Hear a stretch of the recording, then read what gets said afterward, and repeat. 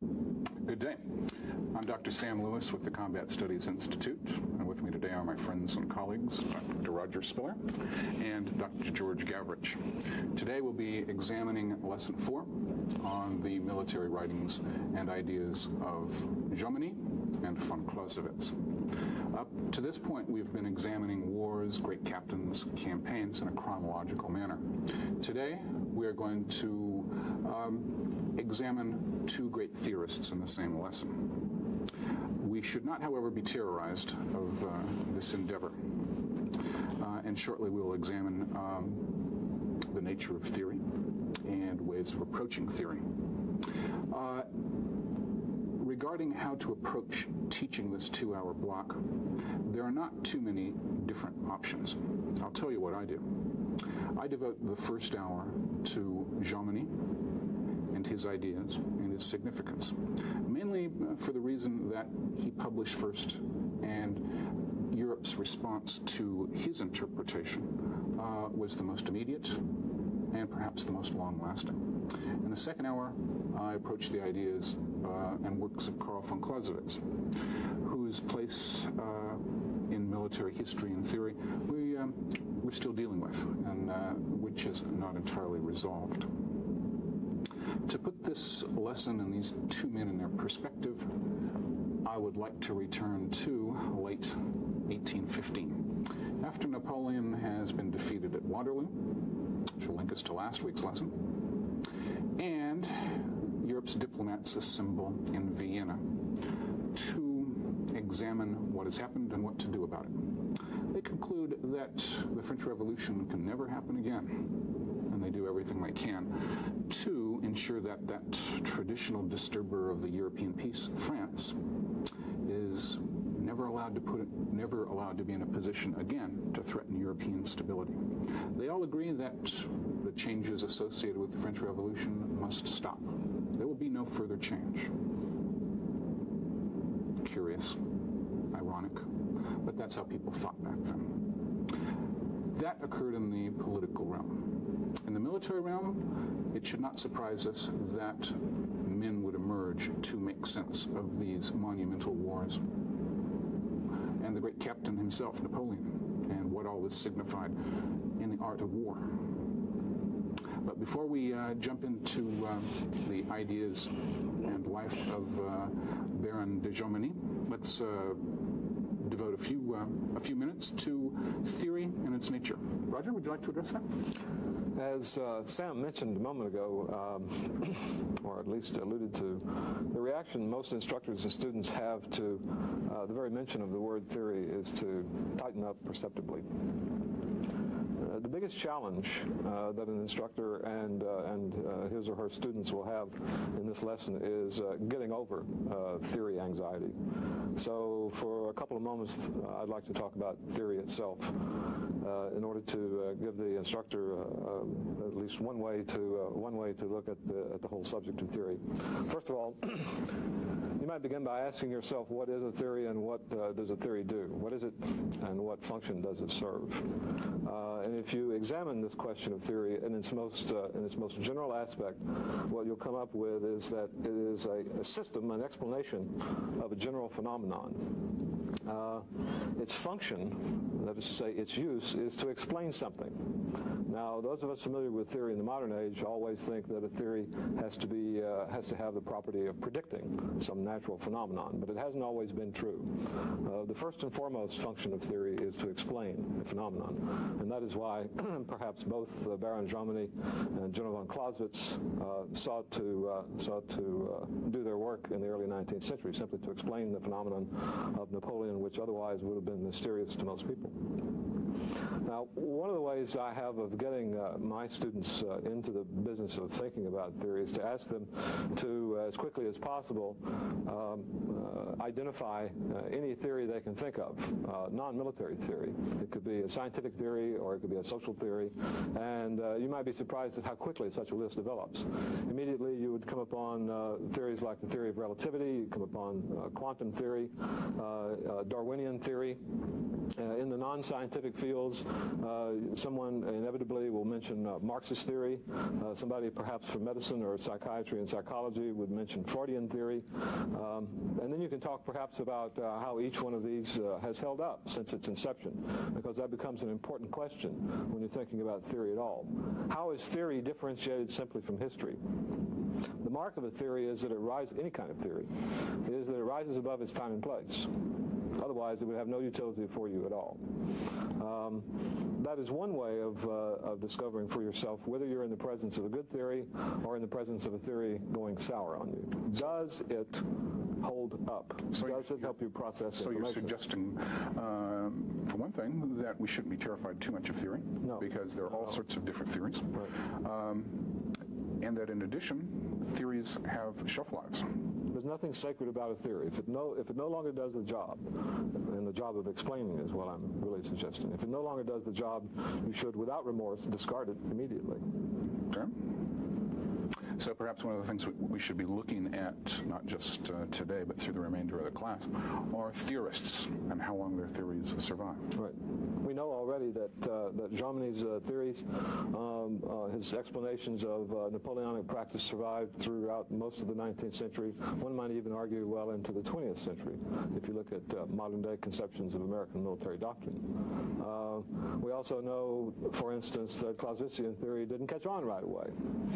There wasn't until the late 19th century that it achieved a measure of some professional popularity and has gained rather steadily since then, but always in competition with Jominian theory. This is a really interesting aspect of this lesson that you can perhaps get your students into if they read both of the essays in the Perret volume on these two thinkers. I think, too, another thing to consider is people approach theory and say it's abstract and unrelated to reality. A really good theory is something that's practical and useful. One way that I like to look at military theory in particular is the analogy of sports. When you look at coaches and the regular season, when they go to another season, every so often they have to go back to the basics in the sport to get the team together and develop those skills that are necessary to win on the battlefield of sports. Well, in the military profession, you have to revisit what is your profession about, what are some of the basic questions that you have to answer as you prepare to wage war. And I think military theory helps you to get at the essence of what is the profession about. Key issues of what is war, what's the environment of war like, because it affects how you lead your troops, how you train them, and these are important intellectual things that need to be revisited in one's professional career. That's an interesting point, and it leads to the notion that certain theorists will have different audiences for which they write, which we should also address. Well, let's look at the first of the theorists, Baron Jomini. The first question that we should ask, or at least have the students address, is who was he? What did he have to say? How much validity was there to his writings? Did it make any sense? The biography that's in the essay in Peter Perret's volume. That's the John Shai essay? Yes, the John Shai essay in The Makers of Modern Strategy. The organization of that essay is significant in that the organization of his essay is essentially the organization of our session here today. He tries to provide the historical context, the general historical context that Sam began the session with today, but then he talks about Jomini's biography, and what he is really doing there is searching that biography for any clues that might give him a hint into a means of understanding what Jomini had to say. So your students might also be directed to look at that biography to see if there's anything that would lead them to believe that Jomini's thinking would have the outcome that it did. You can do exactly the same thing in Clausewitz, and indeed it is done in your Clausewitz essay as well. So what are the clues then of Jomini's background and upbringing that we might want to emphasize in trying to understand why he wrote what he wrote and when he wrote it? First, let's begin with the intellectual world in which he lived. Is there anything significant to... Well, both these men were born about the same time, weren't they? 1789, 1790. And both had lives that were shaped and dominated by the French Revolution itself. Indeed. What sort of world did they live in? A world in which it was still possible impossible for someone, let's say in the late 1790s, to know all of human knowledge if they had sufficient time and access to books. Like the founding fathers of our own nation, the intellectuals of the time, and I think both these men qualify, were supremely confident in their ability to explain the world around them and to produce theories that would predict human behavior, or at least explain it. Yeah. So, like our founding fathers, both these military theorists were profoundly confident men, profound in their own ability to know and predict. It was a great age of system building and theory building. People believed that knowledge that didn't seem to be related, pieces of knowledge that didn't seem to be related, one piece to the other, could be made understandable if they could be related one to the other. So you take things that do not appear to belong to one another and put them together and organize them in a certain way. You advance knowledge. At the same time, you're cataloging knowledge. This was a great age for doing all that. It seemed to dominate all intellectual life at the turn of the century. I think it's interesting, too, to note that the military senior leaders, intellectuals, could easily mingle with the civilian sector, that there was interchange of ideas across the board. People were not compartmentalized and saying, I'm a military professional and I'm only going to think about military subjects. They drew upon thought from other disciplines, other fields, which made for a richness of thought within the military field. Yeah. Military professionalism is really at a very crude state of development at this period of time. You see just the front edges of professionalism. The first military schools are being established in France and in the United States and in England as well. And but there seems to be abroad among professional soldiers or lifelong soldiers, regular soldiers, whatever term you'd like to use, the idea that if you possess certain qualities, not necessarily intellectual qualities, you can make a fine soldier all the same. You didn't necessarily have to think much about it. Well, that in itself suggests several ideas, doesn't it? Maybe we haven't run across any great theorists before these two, because there is not a professional group of officers who need to know these things. But all of a sudden there's a new social group, professionalized officers who need a code, who need their own journals, which Dr. Spiller has been just mentioned. Jomini himself is of profound significance just for this reason, because he basically established the vocabulary that armies use to this day. Mass, lines of operation, centers of gravity. He sort of codifies all that. Jomini is born in Switzerland. Clausewitz is born in a small village south of Berlin. Neither one comes from the high aristocracy. They come from basically middle-class backgrounds, which may or may not be of significance. I don't know. Anything else about the intellectual world in which they lived that we should address? It was a revolutionary world. They, in fact, considering when they were born, they really were children of the revolution. The classes from which they came were not normally those that contributed large numbers of professional officers to their countries. In one respect, Jomini could be regarded as an opportunist, a thruster, and a professional revolutionist, were it not for his compulsion throughout his whole life to attain a status of high substance in the regimes that he served. And in the latter part of his life, it didn't matter much which regime he served, so long as he served it well. He liked to play the free agency field. He was very much the free agent. And this was not, unless your students be misled by his jumping from one side to another after 1813, which I think John Shai explains very well in his essay, this was not at all an uncommon act for a lifelong soldier to jump from one master to another. That too, I think, is an element of military professionalism. So long as you do your job well and professionally, it doesn't much matter who you do it for, as long as you do it well. I think that the thing that's interesting is all the dramatic changes that are taking place, not only in the intellectual field, but if you look at the French Revolution and the nature of politics, economic development is taking place. And for guys like Jomini and Clausewitz, you have now the emergence of a new master on the battlefield who has to be interpreted, has to be understood. Jomini latches himself onto the French army, and he is probably more optimistic.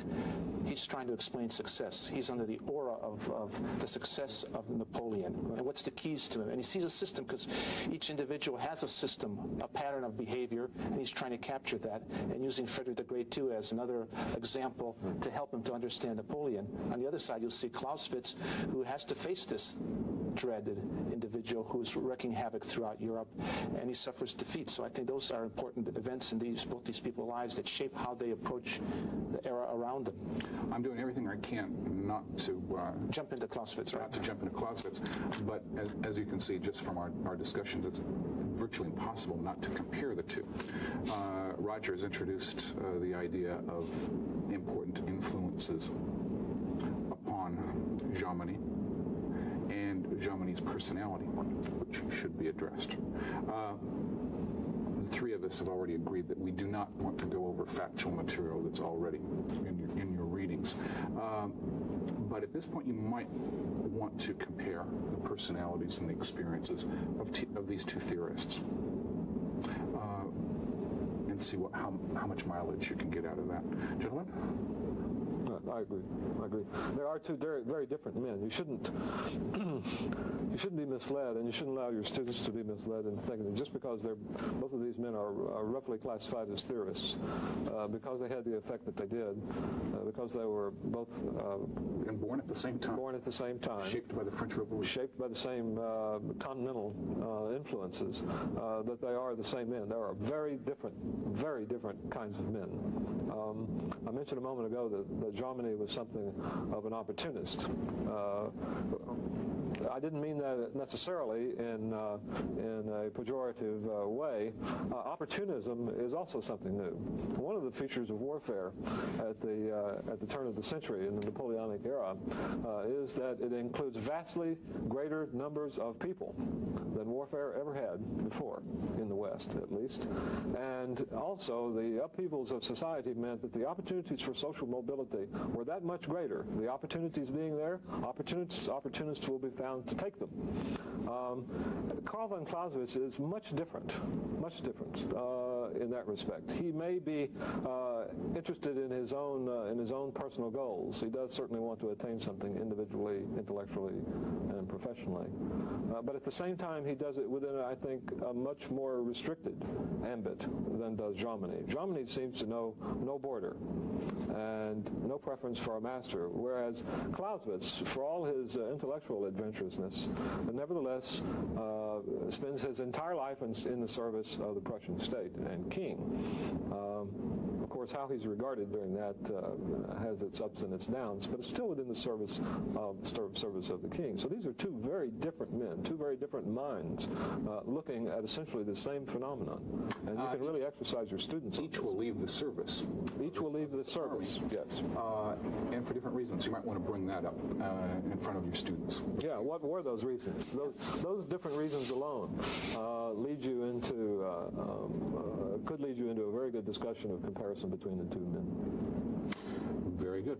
The one thing that struck me about, if you compare the two, Jomini forms a lot of his ideas early on and then just refines them.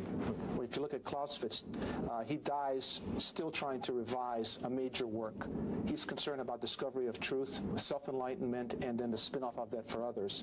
So you have to admire his dedication just to understand, whereas I think Jomini was more in terms of action and getting his ideas across to people and making sure that he benefits from that. He's not willing to sit in a basement and discover truth toward the end of his career. He's still working on being known. Let's go ahead and jump ahead and look at some of the key ideas of Jomini and their significance to us. I think if Jomini were here with us today, he would say, my ideas on warfare are true and they are simple. That one should hurl mass along a line of operation towards an object which the enemy holds dearly. And we would call that center of gravity or a decisive point. And that this offensive action should provide provide all the circumstances for victory. End of subject. Gosh, that is awfully simple, isn't it? Is there any truth to it? Jomini's been accused of being the ultimate reductionist, in that he takes the exceedingly complex subject of war and boils it down to the simple statement of hurling your mass upon a decisive point, overwhelming fractions of the enemy. This is extremely appealing to an audience, that is to say, those who spend their lives in and thinking about war, but who haven't gotten to Jomini's point yet. It simplifies beyond all measure and takes the mystery, essentially removes the mystery from war, removes the mystery from Napoleonic War, how Napoleon did what he did. And he has a special way of getting around Napoleon, whom everyone seems to agree, even after Waterloo in 1815, was at least, if not a political, certainly a military genius. And that is how he gets around the problem of Napoleonic War. So he separates the genius of war from the technique of war, and he simplifies it, boils it down to its simplest possible factors. And even as late as the American Civil War, American generals were repeating this, even if they had not read any of Jomini's works, were repeating this falling by masses upon decisive points by greater fractions than those possessed by the enemy, almost as if it was a mantra, as if it were the key to success, the magic button, the one thing, if you left everything else out, that you had to do in order to win. Extremely appealing, and it counts, I think, a great deal for Jomini's popularity throughout the 19th century, and even down to the present day. You pick up FM 100-5, some of the earlier editions certainly, you'll see that a lot of military operations, the requirements are reduced down to lists, checklists, and everybody is looking still to this day for the magic button. It's a search that will probably go on forever. Jomini believed that his insight was just that he had thought of this as early as 1798. And then he lived for a very long time, to the age of 90.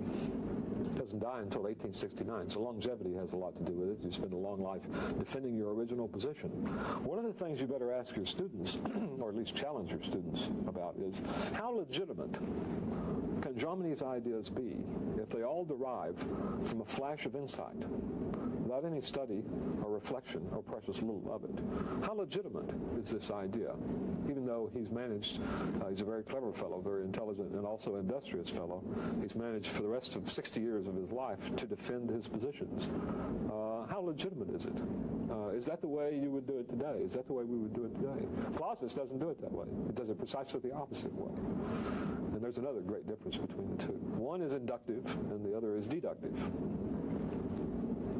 How are we to understand the pervasiveness of Jomini's thought in the 19th century, in spite of all this? I think one thing is he focused on trying to be practical, giving some insights into what you need to win on the battlefield, which appealed to officers. He's geared, I think, toward commanders in what he's writing about. How do you win on the battlefield? You win by massing. And how do you mass? He'll explain a little bit of that. Say it's not that easy then to figure out what you're going to do with the mass. Then he says, well, you can go either right, left, or down the middle. It's not that complicated. And by writing about it, the profession, simplifying into more of a science, he gives it credibility. He makes it an intellectual endeavor, a scientific endeavor, which is appealing to officers because they're living in a scientific era, and it makes them feel more as professionals. They could say we're professionals like other professions because of this knowledge that Jomini is giving us that's of a scientific nature, and it is simplified. I think one of the things that one could keep in mind for those who like this idea of principles of war is that... In fact, we owe the principles of war to Jomini, is that when you come to what we call low-intensity conflict, revolutionary wars, wars like in Spain, he feels very uncomfortable with this principle. And he says, well, it really doesn't apply well. So that already gives you an idea that by his reductionism, he does realize a bit the limitations of that across the spectrum of conflict. I think you're also suggesting that he knows his audience. Roger's already alluded to the idea that he wanted to take Napoleon and politics out of warfare, out of this 20 years of war. In a sense, he reflects the values of his audience, the newly emerging professional officer class. Guerrilla war, what does he have to say about that? Well, it exists. I hope you don't ever have to fight it, because, well, gentlemen really don't do that sort of thing. It's a guerrilla war is also not. Clausewitz talks about this in some respect too, and reaches something like the same conclusion. Although there's some discussion on the business of what is called People's War in those days. When Jomini spoke of People's War, he seemed to approach it in such a way that this was a very unpleasant business, but it was not the sort of thing a gentleman participated in. Certainly not a gentleman soldier. It was beneath really soldierly operations, and had more to do with police activity than with classical orthodox military operations. He tried to make it sound as though it was really beneath soldiers, but with the experience of Napoleon's Peninsular Campaign behind him, he could hardly do that. So the most that he could say was simply that it was something to be avoided at all costs. He never even tried to imply that he understood People's War. Clausewitz approached People's War in much the same way, not in a dismissive way.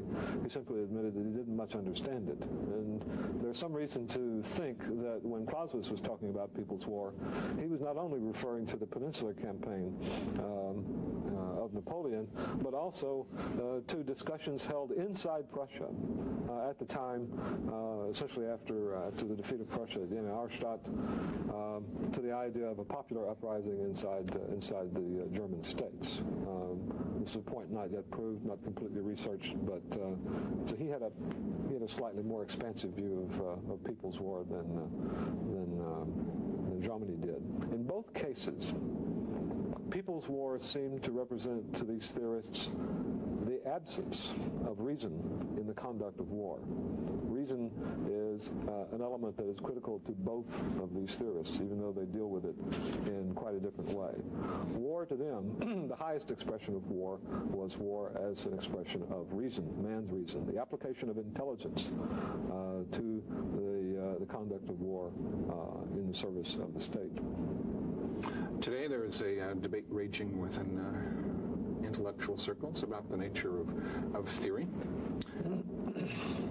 and the divergence between theory that simplifies and reduces phenomena as opposed to theory that allows for greater and greater degrees of complexity.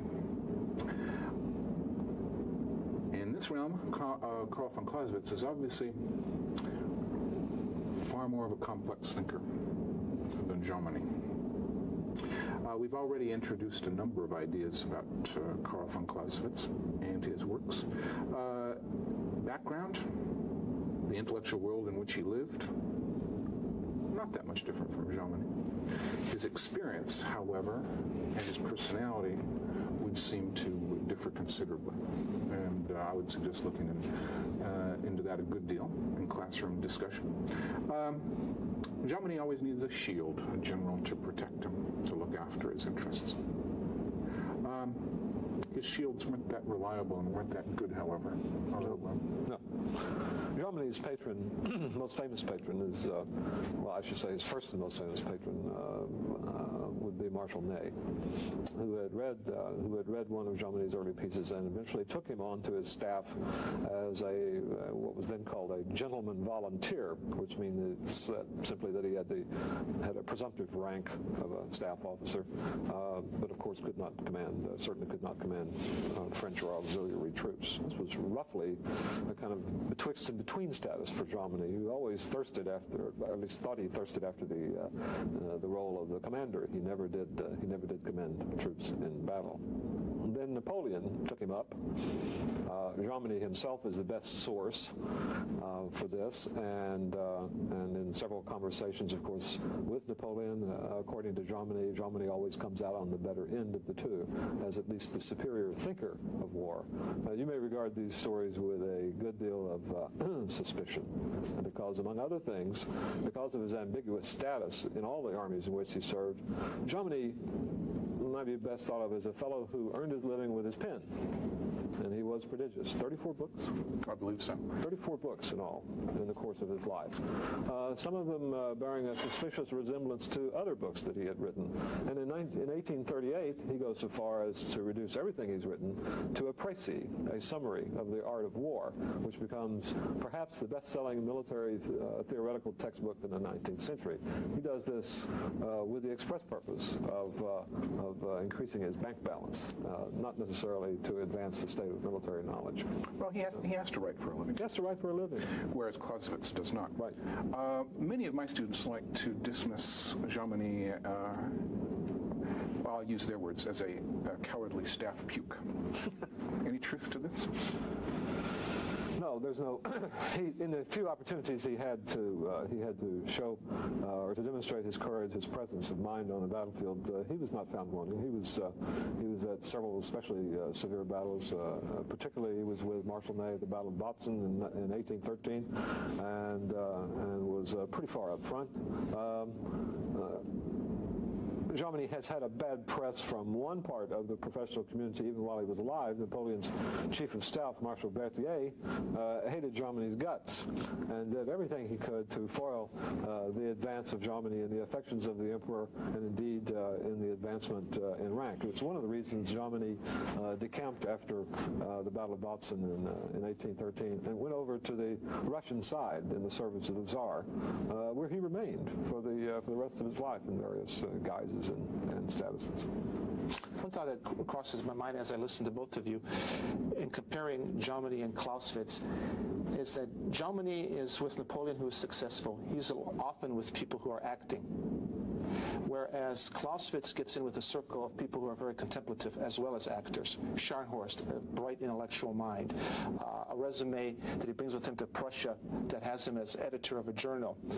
And the thing I think you could ask yourself and officers you're with when you're talking about this subject is, how much is the military profession a thinking profession? How much is it just tell me what to do, just give me the mission statement, just give me a few techniques on how to fight on the battlefield, or how much is the mind involved? And I think for Clausewitz, he's trying to get people to think. And his theory is designed to be systematic in helping you to go through this complexity called war, this challenge of war, this frightening animal called war, and to be able to weave and think through that on your own and reach some enlightenment as you go along. Jomini is trying to reach a profession that's very busy, doesn't have time to think, and trying to reduce things that make some sense and give you some confidence as you go in. But again, he understands that there are limitations when he's pushed against the wall. And I think one thing you could ask is, how much is the intellect important in the profession? How much is it important to find time to reflect about the profession, think about what it means as you prepare to act? There's an important point in there, George. One is that, and it's another key difference between these two theorists. Jomini was not part of a circle. He had no way to test his ideas. He considered no one his equal in military thought. He gave no one credit for any good ideas but himself. He was essentially a self-taught military theorist, an autodidact. And an outsider. And an outsider, perpetually an outsider. A Swiss, first in the service of the French, and then in the service of the Tsar, and then he ends his life back in Paris. Clausewitz, on the other hand, came up by his native intelligence and talent, had the good fortune of being adopted by people who saw his intellectual qualities, and just at the right time, when he achieved his maturity and had done his regimental duties as a junior officer and cadet, he has the good fortune to become involved in a military salon, a circle of military students of very high rank down to intermediate rank, whose stated objective was to discuss, examine, and understand the great military problems facing Prussia of the time. From a very early age, it was his business to do this. And in this business, he was supported by a group of like-minded officers, or if not like-minded. Even ministers outside of the military were involved in that society. And this was a decidedly liberal group within the confines, the restricted confines of Prussian politics at the time. So within the Prussian army, Clausewitz and his Confederates in that famous military salon, the Militärische Gesellschaft, was looked upon as something of a raving liberal. The other thing about this salon was that today a lot of my students immediately stereotype this group of officers in this military circle as a bunch of pointy-headed intellectuals who would never get their boots dirty at all. Nothing could be further from the truth. Those men who were members of this military salon were men of wide and direct experience from their earliest youth, as indeed was Clausewitz himself. I believe he saw combat at the age of 12. At the age of 12, his first combat. And his Confederates in this military salon were men very much of that kind. They saw no disjuncture between a thinking soldier and an acting soldier. And this is something relatively new in military history. Correct me if I'm wrong, but let's say you had a major problem of an enemy with a very good army, led by a very good commander, and you ask the question, well, how are we going to solve the problem of defeating him? If you go to Jomini, he'll probably think of what can the military profession change? How can you change the army? Train it, educate its commanders to beat this guy on the battlefield. You go to Clausewitz, he would look at, well, what about the political side of things? What about the economic side of things? We can't just look at military subjects. And that's what made them so revolutionary, because they realized that to fight Napoleon, you had to create a government of the people, for the people, and not just fight the old army of the Prussian kings. You had to create a national army.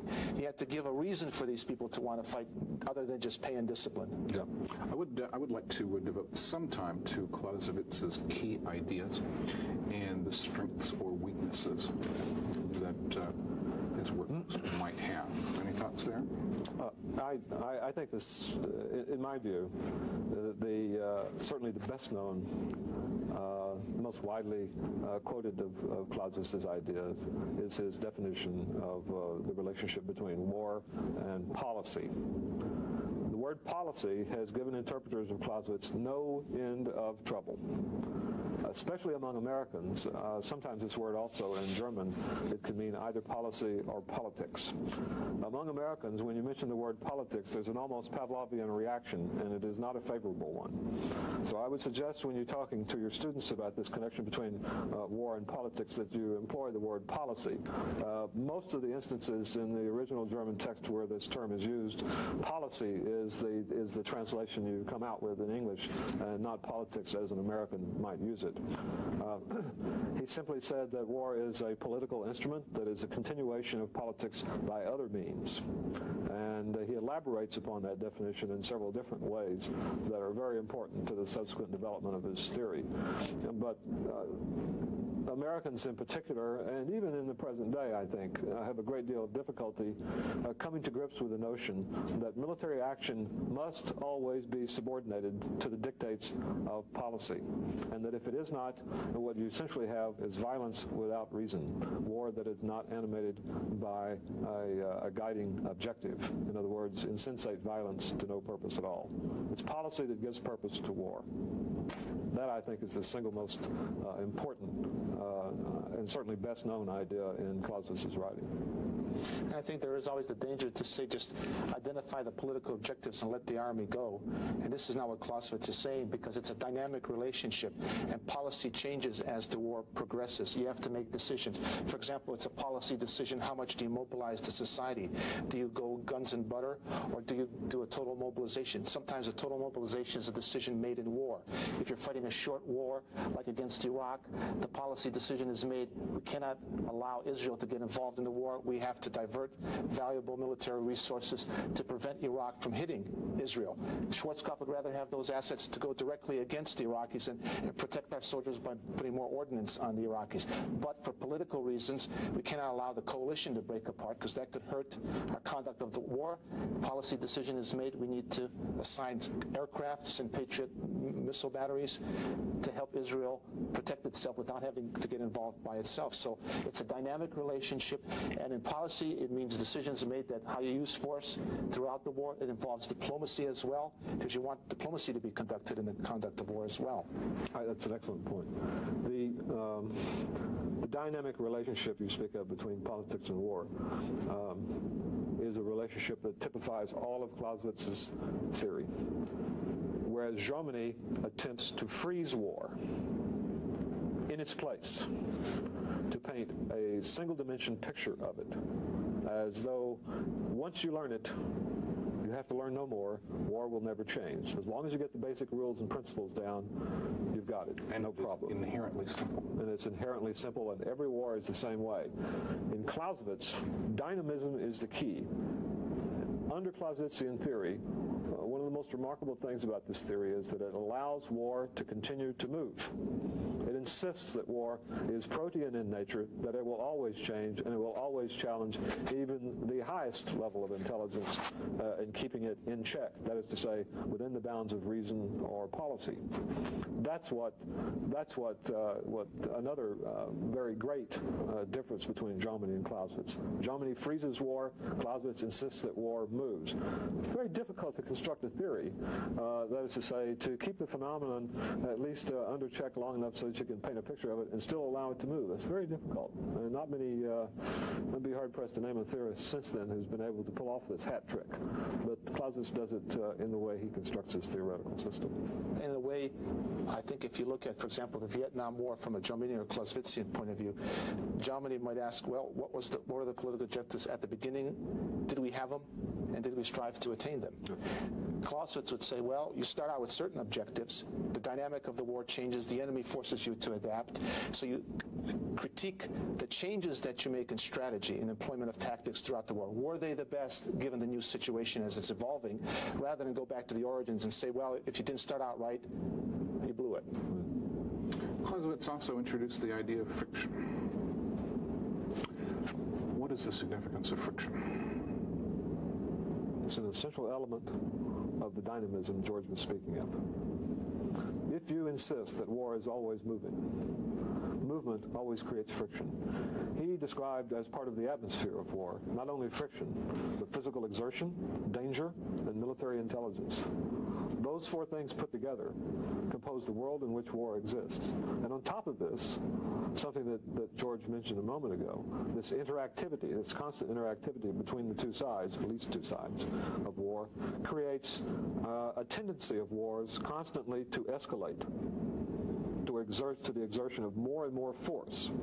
Now, theoretically, this doctrine of extremes could take you to a point that Clausewitz called absolute war. Absolute war. Can there ever be such a thing as absolute war? No. No? And why not? Because of friction. Friction operates, I think someone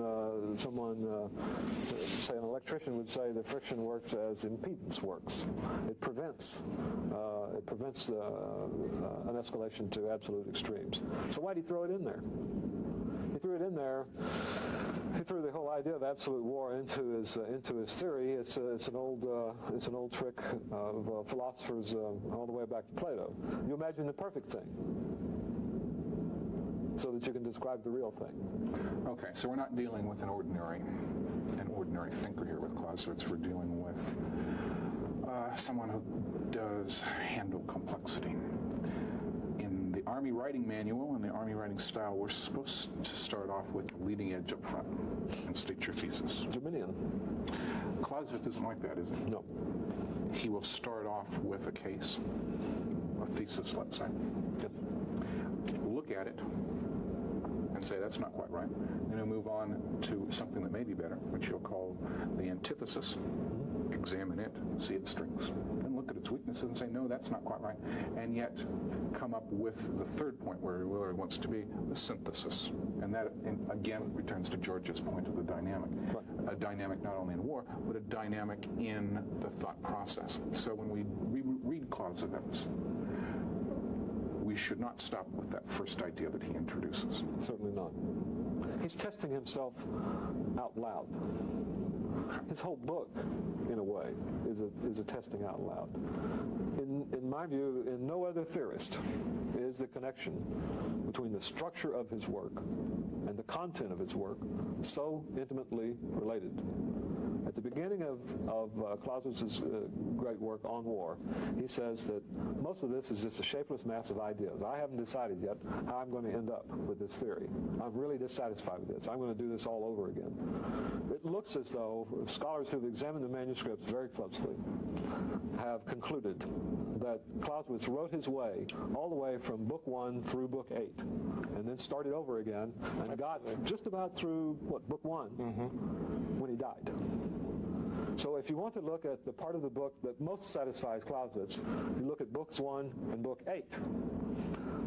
Books 4, 5, 6, and 7 are best regarded as case studies or cases in point, in which he tests the ideas that he's laid down in the first 3 books.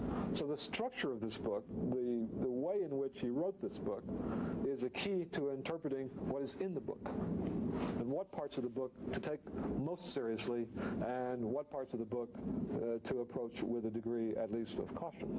Absolutely right.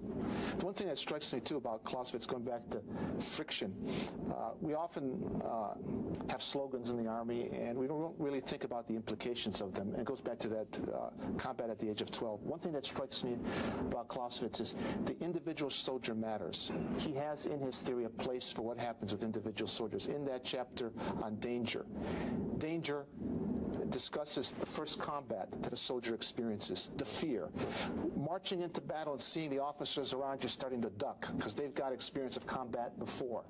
That forms part of the friction. It's not a friction at the political level or at the operational level that's important. It can be there. Yeah, it's everywhere, throughout the whole system at all levels.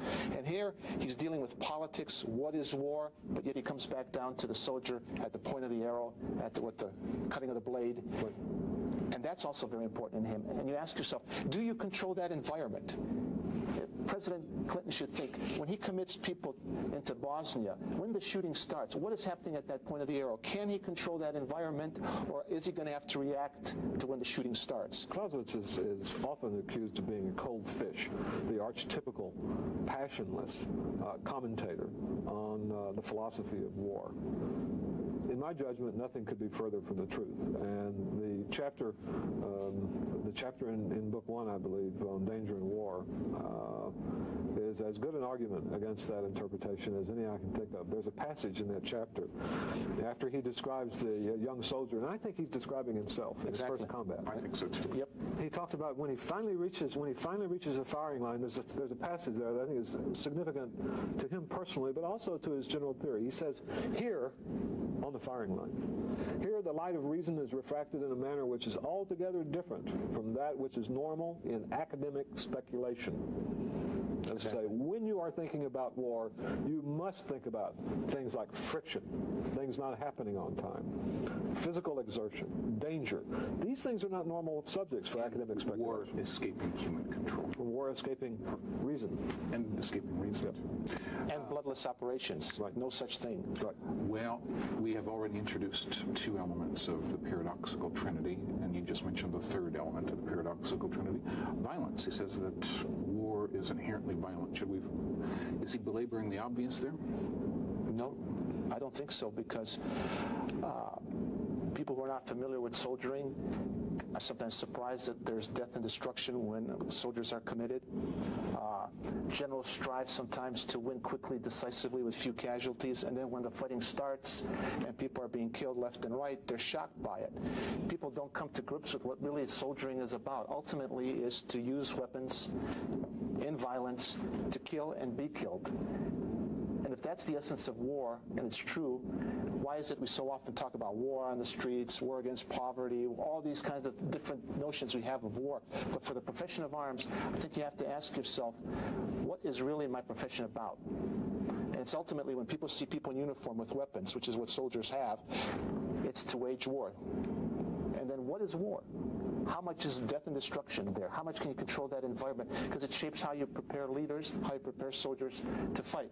Do you give them easy solutions and expect them to work, or do you give them a clear understanding of what they're going to face when they have their first shots thrown at them, and how they're going to have to weave their way through? So I think the question of what is war is an essential one, because it shapes how you look at your profession, how you prepare for it, what kind of vibe you send to people around you and people underneath you, how you prepare them mentally for it. It's important to remember, too, that military practice, the practice of warfare, has just passed through a period in which professional soldiers, such as the Marshal de Saxe, profess to be able to live out his entire career without ever fighting a battle, simply to win wars by virtue of maneuver. An approach to war that some of our generals during the American Civil War was accused of, notably George B. McClellan, among others. Great on maneuver, not too much on coming to grips on the battlefield. Of course, we could not have fought out our Civil War in such a way, but this idea has a very long tradition, at least running back 100 years before the Battle of Waterloo was fought, certainly since the early 1700s. Military historians usually refer to this as the Great Age of Limited War. The war limited in how, limited in what ways? Limited in their political objectives, certainly, but also limited in their methods. Limited, finally, in the result of those wars, leading many people to believe, well, if the shelf life of victory is so short, why the hell should we fight the war to begin with? What's the good in it? And this is certainly a question that the masses of Western Europe were beginning to ask themselves. Why should we devote or donate our bodies to battles that mean nothing at all as far as our welfare is concerned? So we come back to this notion of the revolution. It's a revolution in warfare, certainly, that these two men are trying to explain. And it's also a revolution in society. That in your subsequent lessons, you'll hear a lot about the military revolution of the 19th century. And what is usually meant by that is the technical revolution, the advent of rifled weaponry and how that changed the shape of the battlefield. That's certainly true, and there's no need to denigrate that idea at all. But you must always keep in mind that it was accompanied by a revolution even greater in extent and longer lasting than that technical revolution, and that is the democratic revolution. So the democratic and the technical revolution were the twin revolutions that these two men were attempting to make sense out of during this period. Gentlemen, any remarks regarding misconceptions regarding either one or both of these theorists? One for Clausewitz, I think you mentioned it, Roger, is that he's a warmonger and advocates total war. Right. That's far from the truth. Absolute war is something you can never attain. It's an intellectual device that he uses, and it's an intellectual device that makes sense. He said, the farther you move away from approaching absolute war, the more the war will seem political. The closer you get to absolute war, the more you'll see the military and the political working together, and then more it will seem the military will be the most important. But it's an intellectual construct to help you to go through the spectrum of war. But you can never attain absolute war. He doesn't advocate using all force for the word go, because he knows it's natural to have constraints, social constraints, political constraints. He's not an advocate of total war. He even sees war solves very little. Often what happens is the person who's defeated will just find ways to work against you for the next conflict. Right.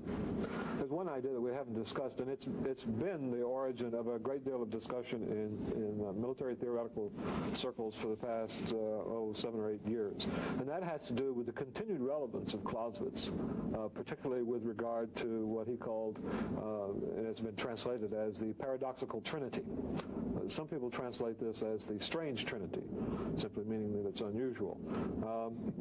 Both your essays on Jomini and Clausewitz address the paradoxical trinity, which you should not let your students get out of the room if they go out of the room saying that the trinity consists of the army, state, and nation. That is certainly not true. You need to look very closely at the passages in the Perret essay on Clausewitz to see just what this trinity was.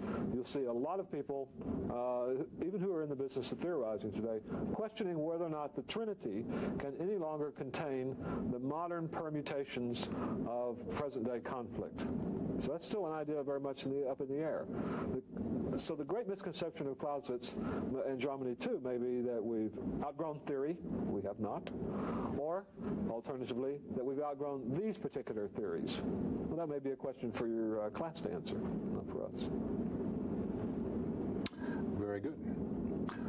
Thank you for joining us today. I would like to say one or two brief words about this lesson. The first time I had to teach this lesson 7 or 8 years ago, I faced it with trepidation as an enemy of theory in general. Over the years, most of that trepidation has slipped away. Try to have some fun with the lesson. Don't be terrified of it. There are indeed many different theorists and many different theories. We should learn to deal with them. Thank you for joining us. Doctors, thank you. Professional popularity and has gained rather steadily since then, but always in competition with Jominian theory. This is a really interesting aspect of this lesson that you can perhaps get your students into if they read both of the essays in the Perret volume on these two thinkers. I think, too, another thing to consider is people approach theory and say it's abstract and unrelated to reality. A really good theory is something that's practical and useful. One way that I like to look at military theory in particular is the analogy of sports.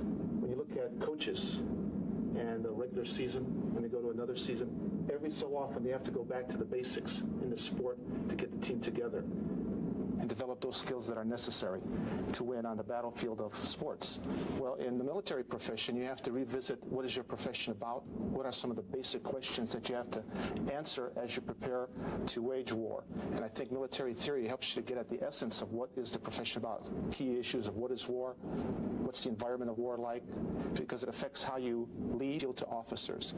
He's geared, I think, toward commanders in what he's writing about. How do you win on the battlefield? You win by massing.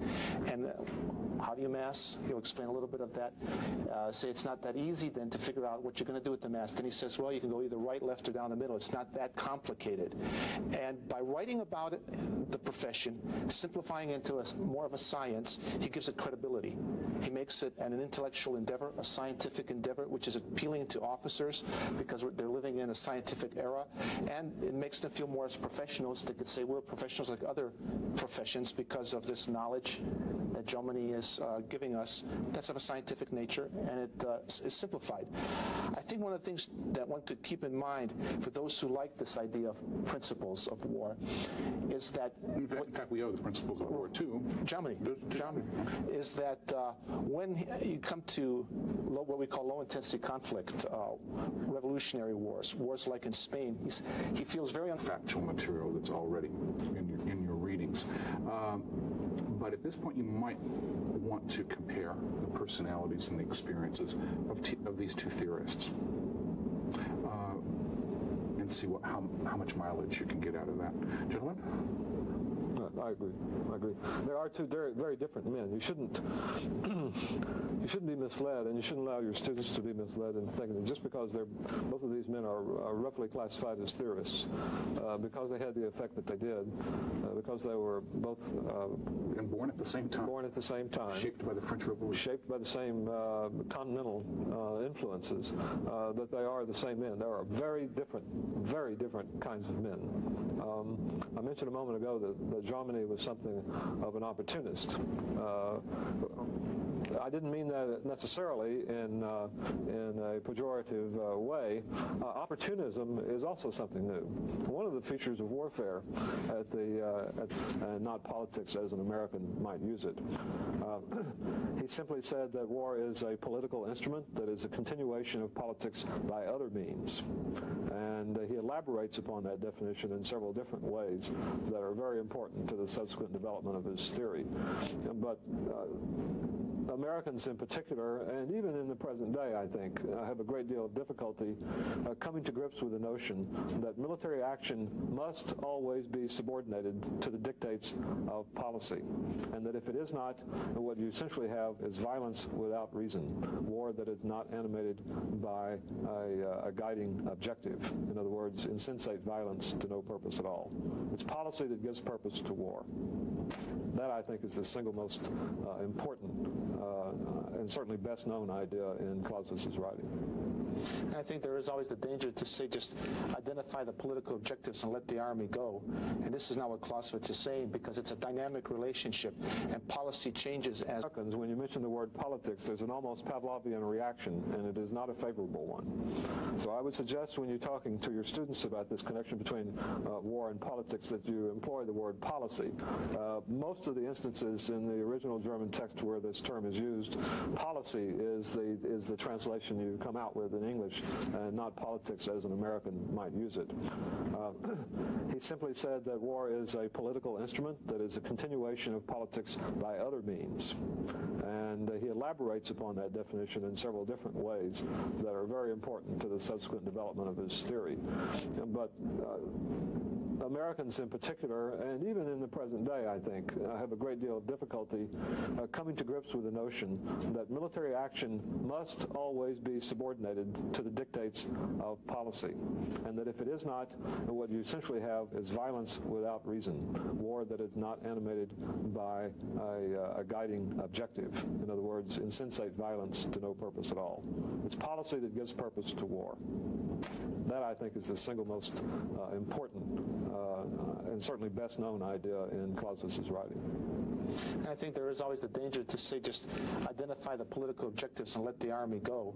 And this is not what Clausewitz is saying, because it's a dynamic relationship and policy changes as the war progresses. You have to make decisions. For example, it's a policy decision: how much do you mobilize the society? Do you go guns and butter, or do you do a total mobilization? Sometimes a total mobilization is a decision made in war. If you're fighting a short war, like against Iraq, the policy decision is made: we cannot allow Israel to get involved in the war. We have to divert valuable military resources to prevent Iraq from hitting Israel. Schwarzkopf would rather have those assets to go directly against the Iraqis and protect our soldiers by putting more ordnance on the Iraqis. But for political reasons, we cannot allow the coalition to break apart, because that could hurt our conduct of the war. Policy decision is made: we need to assign aircraft, send Patriot missile batteries to help Israel protect itself without having to get involved by itself. So it's a dynamic relationship, and in policy it means decisions are made that how you use force throughout the war. It involves diplomacy as well, because you want diplomacy to be conducted in the conduct of war as well. That's an excellent point.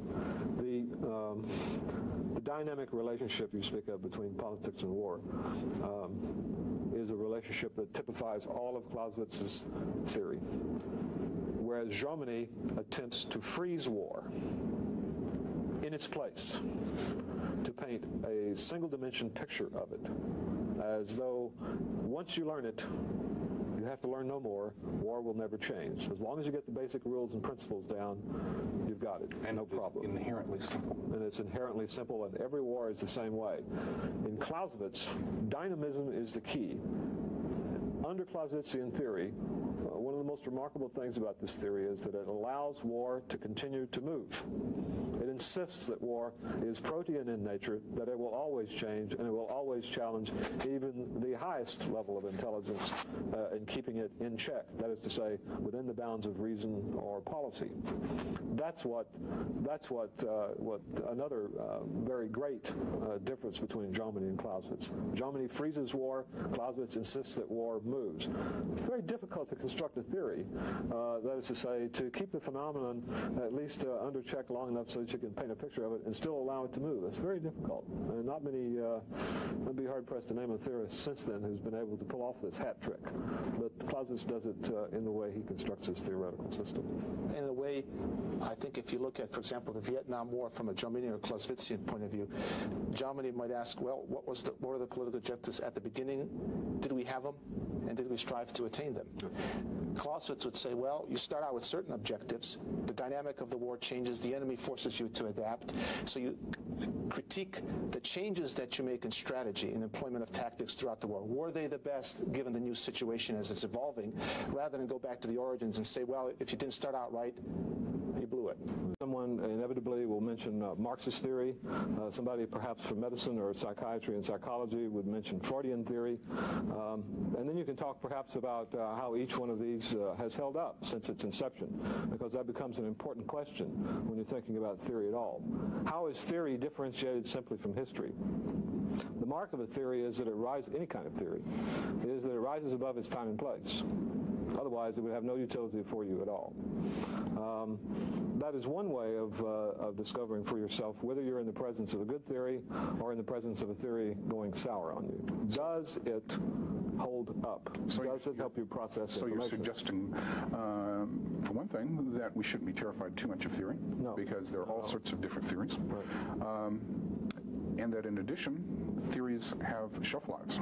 There's nothing sacred about a theory. If it no longer does the job, and the job of explaining is what I'm really suggesting, if it no longer does the job, you should, without remorse, discard it immediately. Okay. So perhaps one of the things we should be looking at, not just today, but through the remainder of the class, are theorists and how long their theories survive. Right.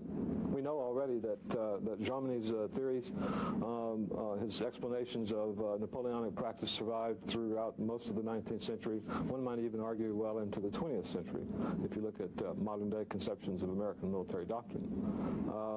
We also know, for instance, that Clausewitzian theory didn't catch on right away. That it wasn't until the late 19th century that it achieved a measure of some professional popularity and has gained rather steadily since then, but always in competition with Jominian theory. This is a really interesting aspect of this lesson that you can perhaps get your students into if they read both of the essays in the Perret volume on these two thinkers. I think, too, another thing to consider is people approach theory and say it's abstract and unrelated to reality. A really good theory is something that's practical and useful. One way that I like to look at military theory in particular is the analogy of sports. When you look at coaches and the regular season, when they go to another season, every so often they have to go back to the basics in the sport to get the team together and develop those skills that are necessary to win on the battlefield of sports. Well, in the military profession, you have to revisit what is your profession about, what are some of the basic questions that you have to answer as you prepare to... That occurred in the political realm. In the military realm, it should not surprise us that men would emerge to make sense of these monumental wars. And the great captain himself, Napoleon, and what all this signified in the art of war. But before we jump into the ideas and life of Baron de Jomini, let's devote a few minutes to theory and its nature. Roger, would you like to address that? As Sam mentioned a moment ago, or at least alluded to, the reaction most instructors and students have to the very mention of the word theory is to tighten up perceptibly. The biggest challenge that an instructor and his or her students will have in this lesson is getting over theory anxiety. So for a couple of moments, I'd like to talk about theory itself in order to give the instructor at least one way to look at the whole subject of theory. First of all, you might begin by asking yourself, what is a theory and what does a theory do? What is it and what function does it serve? And if you examine this question of theory in its most general aspect, what you'll come up with is that it is a system, an explanation of a general phenomenon. Its function, that is to say, its use, is to explain something. Now, those of us familiar with theory in the modern age always think that a theory has to have the property of predicting some natural phenomenon, but it hasn't always been true. The first and foremost function of theory is to explain a phenomenon, and that is why perhaps both Baron Jomini and General von Clausewitz sought to do their work in the early 19th century, simply to explain the phenomenon of Napoleon, which otherwise would have been mysterious to most people. Now, one of the ways I have of getting my students into the business of thinking about theory is to ask them to, as quickly as possible, identify any theory they can think of, non-military theory. It could be a scientific theory or it could be a social theory, and you might be surprised at how quickly such a list develops. Immediately you would come upon theories like the theory of relativity, you come upon quantum theory, Darwinian theory. In the non-scientific fields, to wage war. And I think military theory helps you to get at the essence of what is the profession about. Key issues of what is war, what's the environment of war like, because it affects how you lead your troops, how you train them, and these are important intellectual things that need to be revisited in one's professional career.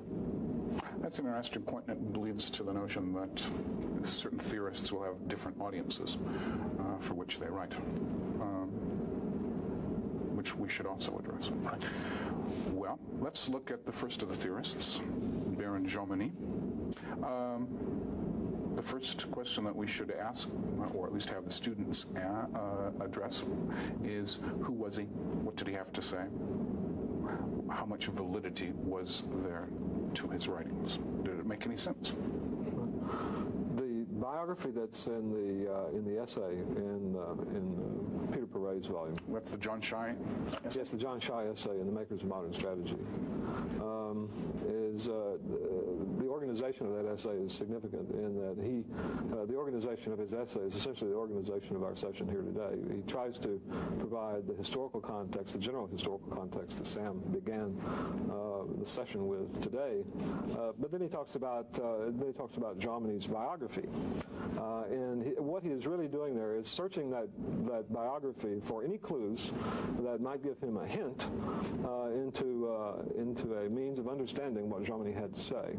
So your students might also be directed to look at that biography to see if there's anything that would lead them to believe that Jomini's thinking would have the outcome that it did. You can do exactly the same thing in Clausewitz, and indeed it is done in your Clausewitz essay as well. So what are the clues then of Jomini's background and upbringing that we might want to emphasize in trying to understand why he wrote what he wrote and when he wrote it? First, let's begin with the intellectual world in which he lived. Is there anything significant to... Well, both these men were born about the same time, weren't they? 1789, 1790. And both had lives that were shaped and dominated by the French Revolution itself. Indeed. What sort of world did they live in? A world in which it was still possible for someone, let's say in the late 1790s, to know all of human knowledge if they had sufficient time and access to books. Like the founding fathers of our own nation, the intellectuals of the time, and I think both these men qualify, were supremely confident in their ability to explain the world around them and to produce theories that would predict human behavior, or at least explain it. Yeah. So, like our founding fathers, both these military theorists were profoundly confident men, profound in their own ability to know and predict. It was a great age of system building and theory building.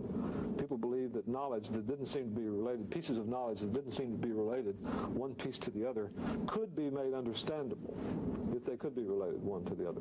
So you take things that do not appear to belong to one another and put them together and organize them in a certain way. You advance knowledge. At the same time, you're cataloging knowledge. This was a great age for doing all that. It seemed to dominate all intellectual life at the turn of the century. I think it's interesting, too, to note that the military senior leaders, intellectuals, could easily mingle with the civilian sector, that there was interchange of ideas across the board.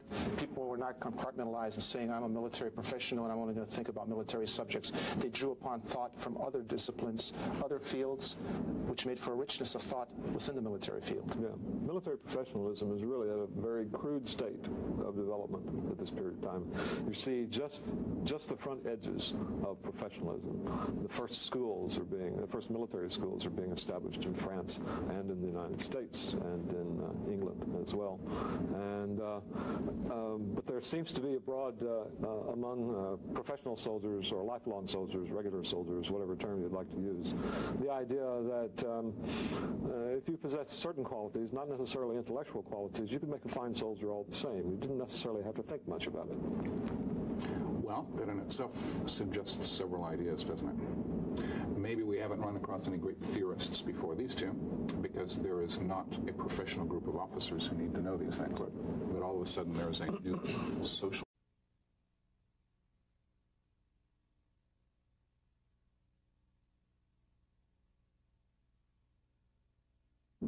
Good day. I'm Dr. Sam Lewis with the Combat Studies Institute, and with With me today are my friends and colleagues, Dr. Roger Spiller and Dr. George Gavrich.